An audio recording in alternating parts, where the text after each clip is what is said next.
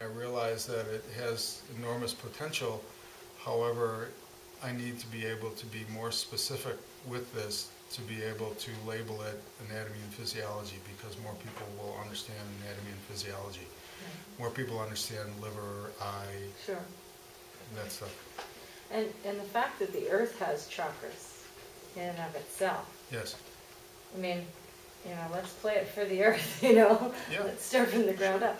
Like I'm hearing that and knowing, you know, that there's been studies done on the different chakras of the earth physically, and how that could be quite profound in terms of healing the planet. Yes, I agree. Yeah. Can you explain the mantras with the CDs?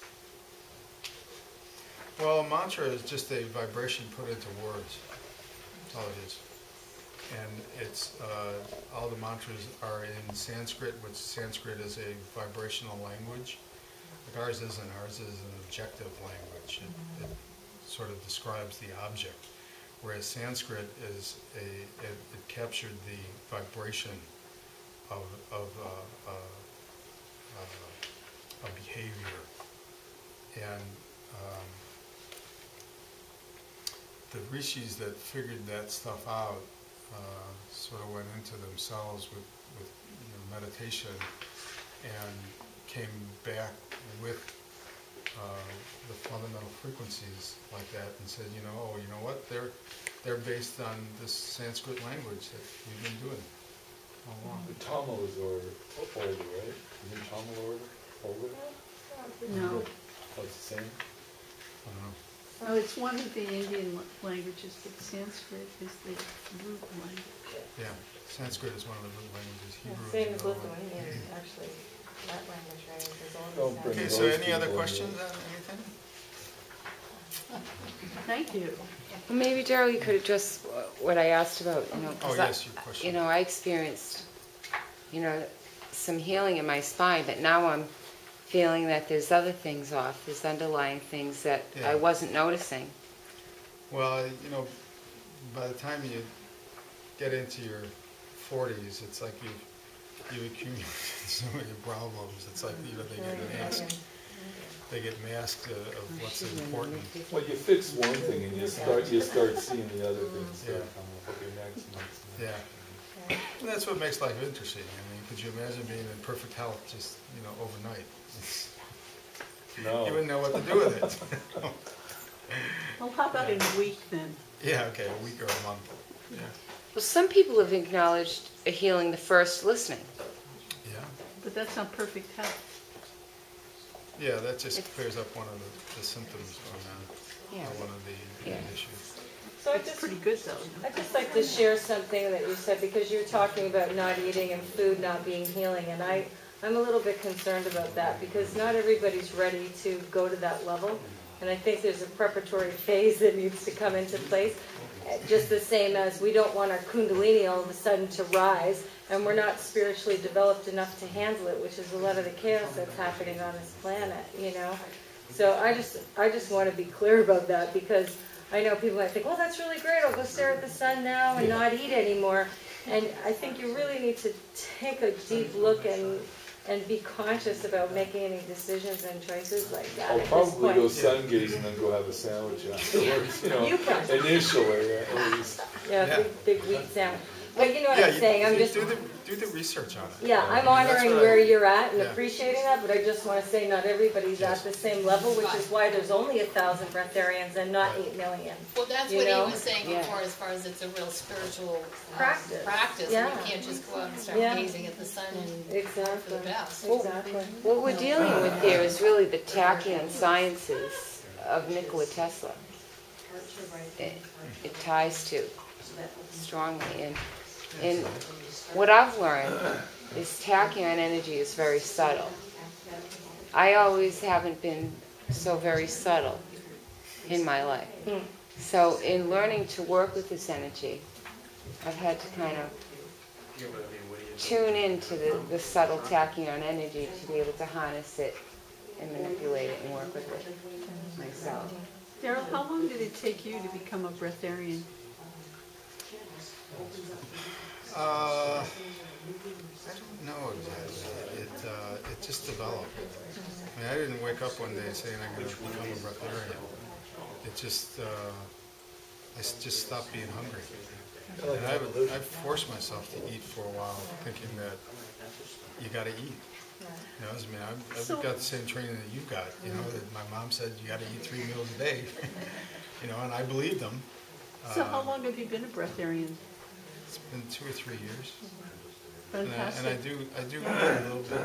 I guess I'd say more like a minimalist. I have some fruit once in a while, and a little bit of liquid here and there, but it's a fraction of what I used to eat.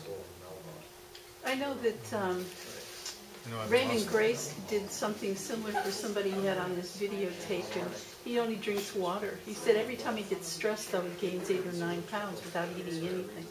Yeah. Yeah. I mean, you know, I'm not skin and bones at all, and I've noticed that. Yeah. Well, his weekend next month got canceled because Irene kind of washed it out.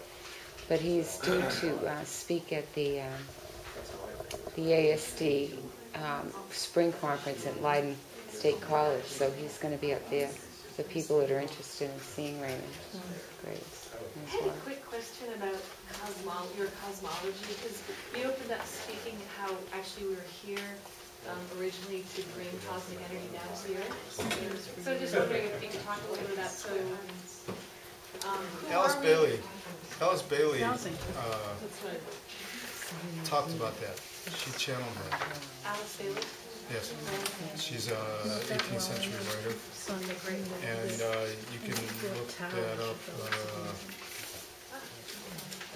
Dizan, I think it's D-I-Z-A-N. It's the Book of Dizan or something.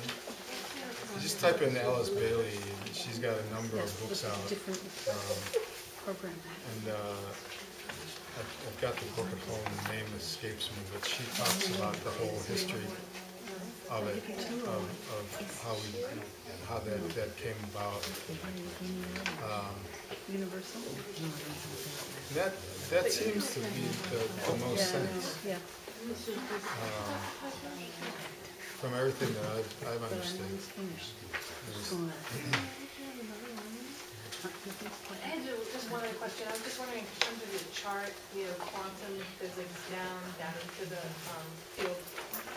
So where do the alpha, beta, delta waves, how do they compare to these harmonic frequencies you're talking about? Or where do they sit?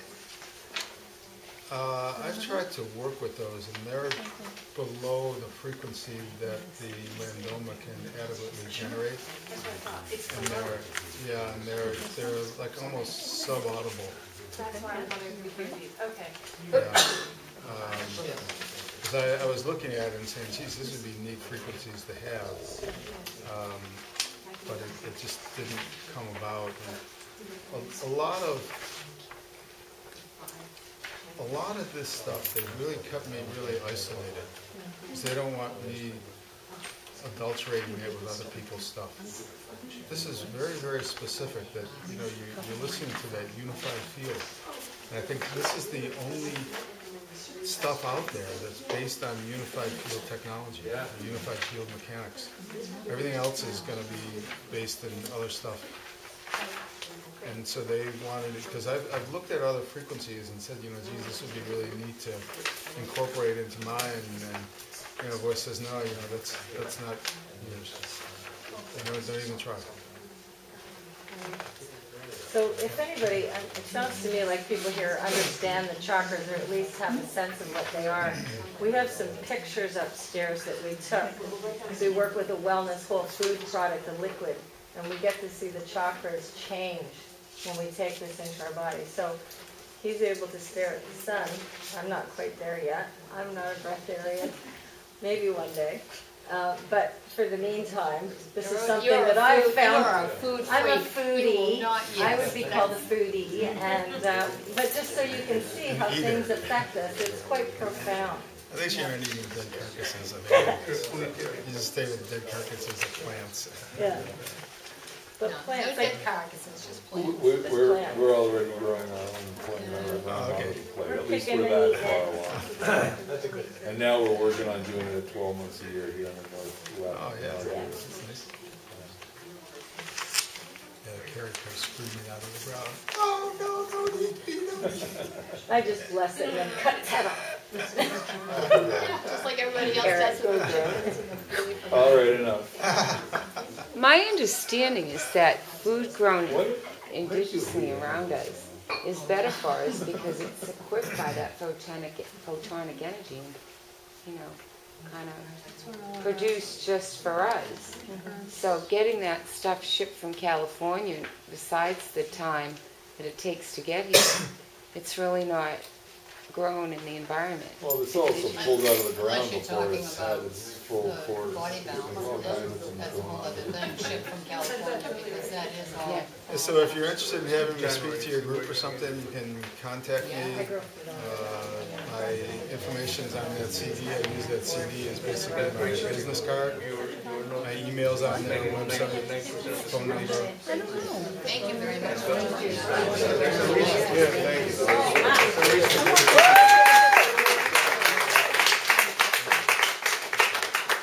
Now can you play us a song? Yeah. Darrell,